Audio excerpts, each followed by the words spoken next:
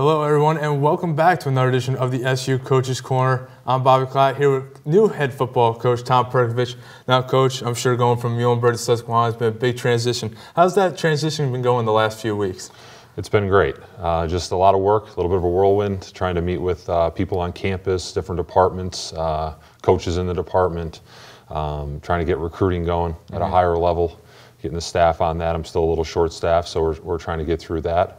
But I think we have a good base in recruiting right now, trying to hire a new staff and to replace some people and fill some spots that were open, and also to get our strength and conditioning going with our players. They started last Sunday, and it's been a good first week and a half. Okay.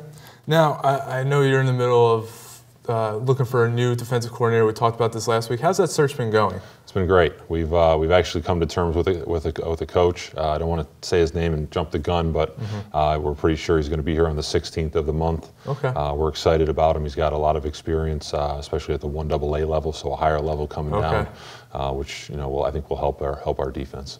Now, at Muhlenberg last season, your offense averaged over 430 yards a game and 38 points a game. Are you going to try to kind of use that offense, that high-pace, high-power offense, and initiate it here into Susquehanna's offense?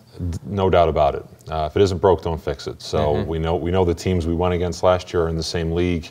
We had a lot of success. And even in the playoffs, we had almost 500 yards against Widener. Okay. So we're excited to bring that system here and just kind of put people in place there and make sure we're really successful and try to match those numbers if we can or exceed them.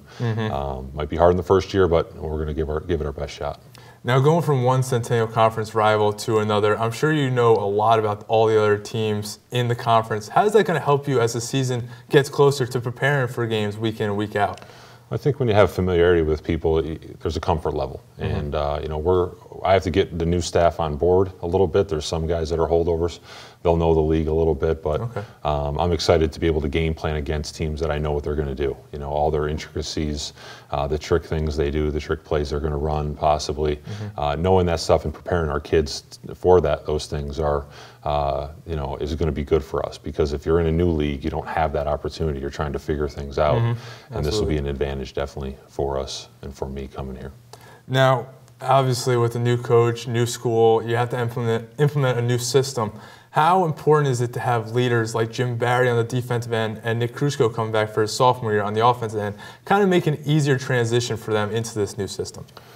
Well, I think with having good players, that will help with the transition. Obviously, things are going to be new for them also, and that's always an interesting dynamic. But we're excited to have good players that work hard, and Jim really embodies that.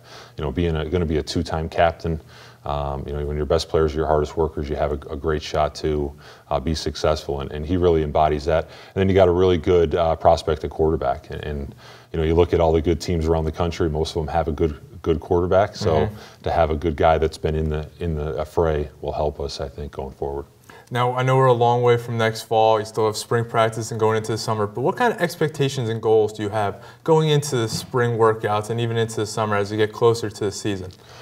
My really goals are just to take it one day at a time. Don't try to look to the last game. Don't try to look to Juniata. Let's look at homing right away and make sure that what we're doing right now is just preparing us for that game. And then we'll worry about the teams after that. And if we work hard every day and put our best foot forward, we'll be successful. Winning's a byproduct of doing things the right way, with detail, with organization, and having hard work. So we'll be successful. Our kids, each and every day will take care of things, and we're excited for the future. But I don't want to say we're going to be, 10-0 next year, and then we're not, and then there's false hope. But I'm excited for just a good season going forward, playing for our seniors and making sure their season is the best it can be. Absolutely, one step at a time. Coach, thank you for joining me, and good luck as we get into the spring and even towards the next fall and into the season. All right, thanks, Bobby.